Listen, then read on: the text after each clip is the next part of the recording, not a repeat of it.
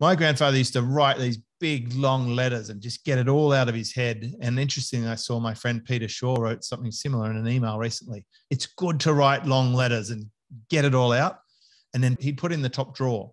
And if he still felt the same way the next day, he'd send it. This is when they did letters, right? And you could apply the same principles to emails or big decision making. I won't make huge decisions like buying investments or assets or killing a program or tuning up a staff member or whatever. I will not make those big decisions if I'm tired or in a bad resourceful state. I've got to be well rested and I have to have thought it through. So I create a lot of white space in my program. My week has so much white space. In fact, yesterday I did nothing. I literally did nothing yesterday, the whole day.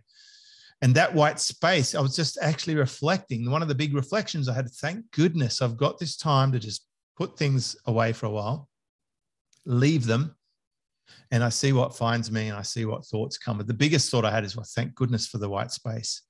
And then when I did log in at the very end of the day to check my community, which I do every day, one of my members said, one of the things you keep talking about, and he found this great quote about space, you got to be able to think things through, but you can't think them through unless you create the space to have that time to think. And that's critical.